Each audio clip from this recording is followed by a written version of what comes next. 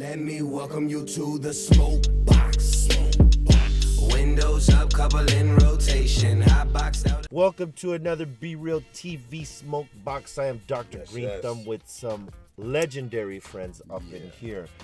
The Diggity das-efx. Check yourself before you wreck yourself. Check yourself before you wreck yourself. Come on, check yourself before you wreck yourself. Up in here, building. crazy as school. You know, let me just first start off by saying y'all are the shit. You are the shit, bro. I got a story I can tell you that's insanity, brother. You know, there's a lot of good stories from the 90s. You know what I'm saying? True. Yeah. You know, hey, I gotta tell you, like, though, you know, as an artist and as a fan, because you know, a lot of us artists be fanning out on each other and shit. True. But when y'all came out, it was such a distinct style and so different, and it was hip hop. It was raw, and nobody was doing that shit. And then you influenced everybody to start, you know, flipping it just a little bit different. But they could not fuck with you guys, and that's. I mean, you guys influenced even West Coast fools. I mean, you know, Ice Cube, you know, had you guys on the chorus in Check Yourself. Just heard it today, fresh off the plane. You know what I mean? Big up to Cube for doing that too. I mean, that was big. That was a lot of big. That meant that people were feeling you, and at that time, artists would like actually endorse other artists, and I think that was a big thing for you guys. And in my side, that all of us were like, these motherfuckers are the shit. The music, the rhymes, the style. I mean, and here we are 20 years later. You're ready, baby. And, you know, it just, you know, tell us about how, like, you got signed, because I know there's a crazy story in that. Man. Get to it, bro. How we got signed was, man, all right, the night of getting signed, we were in Virginia at the time. I'm from Jersey, from Brooklyn, right? Boom. So we met, we at B-State, we doing demos. So one morning we hear that EPMD is gonna be down at the local club in Virginia, right? And they were legends. Oh man, EPMD, man, we dropped everything we were doing. It was like a sign. As you should have. Right. Because at that time, everybody at Virginia State was saying, yo, y'all should. It was like, nah, we want to do it this way. So once we heard EPMD was in town, we made the move. We got down there to see him, and then boom. But it was crazy though, because we had just came back from New York. We had just recorded a demo, so we had a fresh one on. You know what I mean? Like right out the studio, like brand new banger. Clap your hands. Yeah. We just did clap your hands. What up, Dex? Boy, what up, Dex? Okay, so we armed with clap your hands, right? So I'm gonna give you we get to the club. Nobody's in the club. We're like, this can't be the club EPMD is gonna be at tonight. Nobody's there. But we got there super early. So it started, and the club is this big. Yeah, because East Coast shit, you know, that happens later. They start. We looking, boom, here come these 2 6-foot-something dudes. There they go. There With they go. the big Def security. Right. They look like security themselves. Like, with the Def Jam jackets. So we had about 5 of us in there, so we all locked eyes on them. We was heavy on them. Boom, we get on stage, we do what we do. Part of the story goes crazy. We'll leave that part out just for time's sake. Right. We don't win the talent show, right? That's the crazy part of the story, but it was kind of some other back scene that was actually first time we was introduced to politics, if you really look at it. Yeah, and there's a lot of politics in there. Fuck yeah. So boom, P grabs us up, takes us backstage, boom, what y'all want, $100 or the record deal. And these are words like, you don't understand, we've been wanting to hear. Yeah. It was crazy, yo. This one chick that we went to school with. I gotta say this, man. You know, we're connected like through EPMD, because EPMD, like they you know, obviously, you know, found y'all and put the light and shit like that. You know, they didn't necessarily find Cypress Hill, but they found Cypress Hill, right? They used to get like our snippet tapes, and they would hear like, who the fuck are these motherfuckers? And then they would play them for other artists, and we used to love them. I mean, we still got much love for them and much respect. So we gotta thank Eric and Parrish for you know, putting das-efx on, because it brought a whole different style to hip hop. Because at that time, styles were changing a lot. Yeah. What made you come up with that style? Like, what was the birth of that shit? Probably what we doing right now. just blazing, fucking with words. Yeah.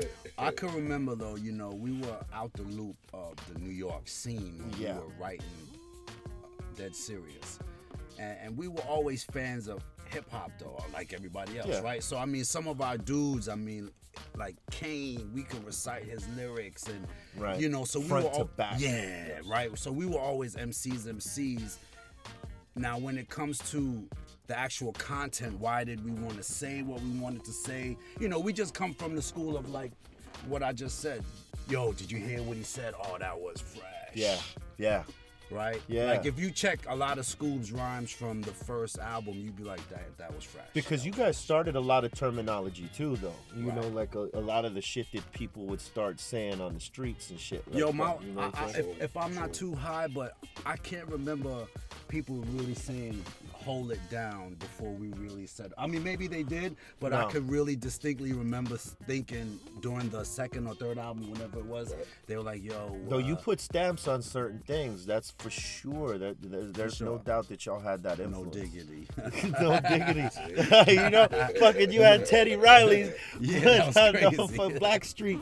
No diggity, baby. So we influenced the R&B too. That's what I'm saying, and that was the reach. You know what I mean? And I think that's why it still stands out now. Like if you put that shit on in a club now, motherfuckers still bang their heads to that shit. You know what I'm saying? And you know that it's like that stands the test of time. That type of shit. You know, it's longevity. We had it good. I think our generation of hip hop. Because we reaped the benefits of these record deals that were way different now. Like it's a different game to the way you got to make money in music now. You know, we came at a time where you sold records and there it was. These days you gotta, you know, flip it and do some different things out the box and not worry about record sales so much. The shows and the other things and other endeavors and shit like that. How do you feel about that? Like, has it been easy for y'all to adapt to that change? Man, I'm so not like social media dude. You feel me? Yeah. Like, that part right there was tough for me to really try to, you know, get involved with that world. Right. Because it's new. Yeah, it's different. And it's like, yo, I don't have time to be on the computer all day. And like, I'd rather be in the studio. You feel me? Yeah. You know what I found too with our fans, as well as to piggyback off what you said, a lot of our fans, they're not in touch with social media as well. They grew up with you, like with you. Right. You know, they're busy raising families, doing whatever. Right. But if they happen to come across our social media site, they would follow, like, they would do all that. But and I think that's part of the adjustment. Not only us as artists, but our fans had to adjust. Right, yeah. The older fans had to adjust. Yeah. Because you're right. A lot of them, you know, they had go get married, have kids or whatever. They get older and they got the everyday life to live. When you're a kid, you know, mom and pop's giving you dough. You go spend your money on music or whatever. These days, that shit don't even happen. Kids don't even got to spend money on music. They just go, there it is right there. It's on their shit. So that's why it's like there's all this music that you do and you put your time behind it. It's got to go for free. You know what I mean? For it to resonate these days, because just unless you're a pop star, nobody fucking buys that much music, you know?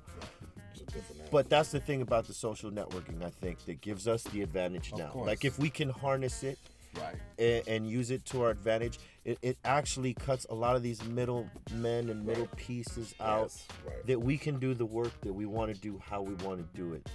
Do you feel like you got more freedom now than back that day? But it's what you just said. You know what the internet is? It's like one of these X-Men superpowers that you gotta harness it. If you could harness that one mega power of the internet and expose it and explore it for what it really is and benefit from it, that's how I think we could. You know what I mean? Now, see, that's what. see, that was the thing.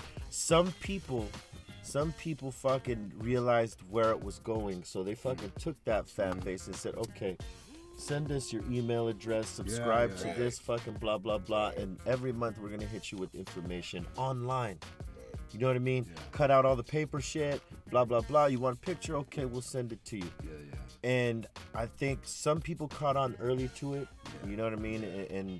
and some of us from that time kind of ignored it, like a lot of record companies ignored what was going on with this, and that's why they took losses, and that's why like groups like ours, we came in at the perfect time because we built our foundation, we built our base, and now the way that it's shaken up so much, we can go on without a major record company and be okay. It's the newer ones that have to do the dirty work, real dirty work to get out there and get it. But they're getting it, and the technology is available. It's just like I said, you know, it's up to us to recognize it and recognize the positive it can go for us. I mean, we have no choice. We have no choice because we still have a lot of music to make. Yes, right? Of course. I mean, you guys are still making shit. You guys are still touring, all that stuff. That's the easy part. You understand?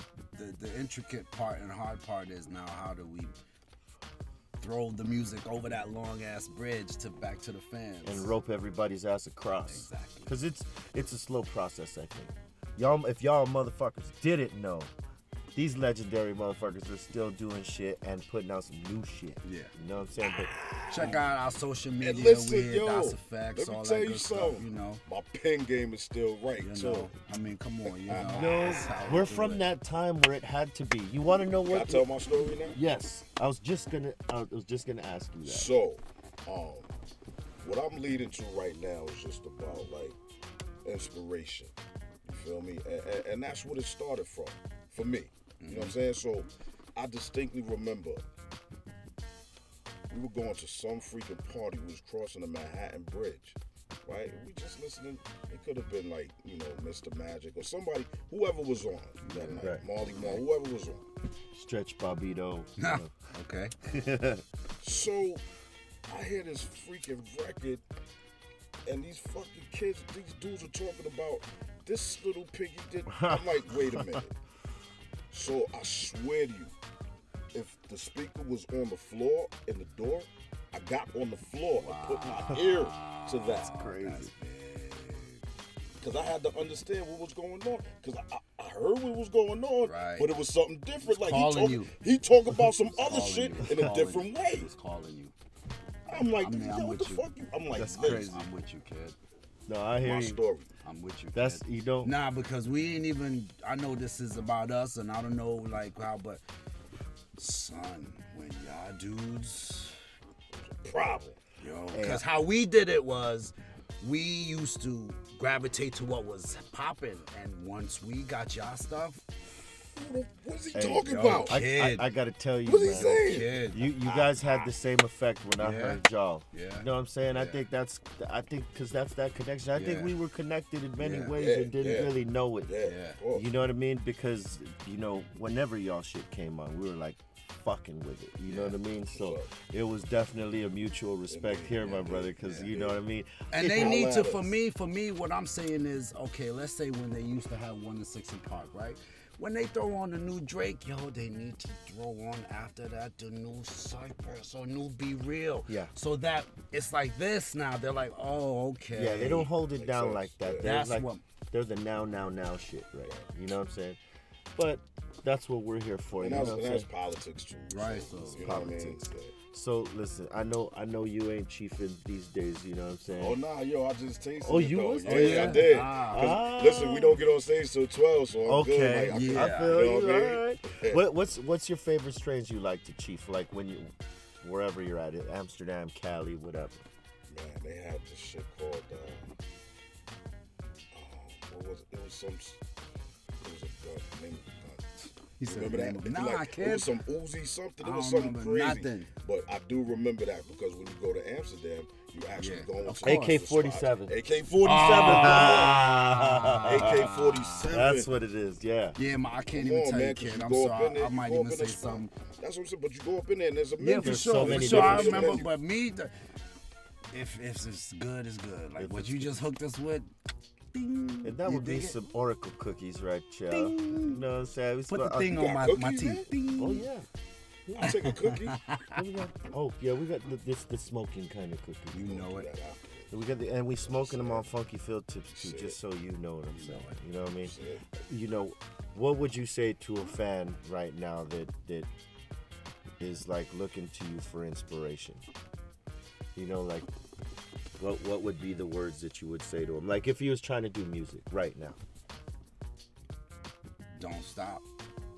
I mean, what I used to say to them back in the day was, with that same question, yo, son, I would say always walk with your tape, because you never know who you'll see. Always be ready with a 16, things like that, which is, to me, the given. But I would just say, really, just don't stop, because there's going to be a lot of, yo, give it up, don't do it, you shouldn't do it, it's not going to work. And now you don't really need those people. You could just go to your fucking homie's crib who's got Pro Tools Man, or talk Logic. about it. Talk about it. Talk about it. Knock it out. You could be rapping a week. Right.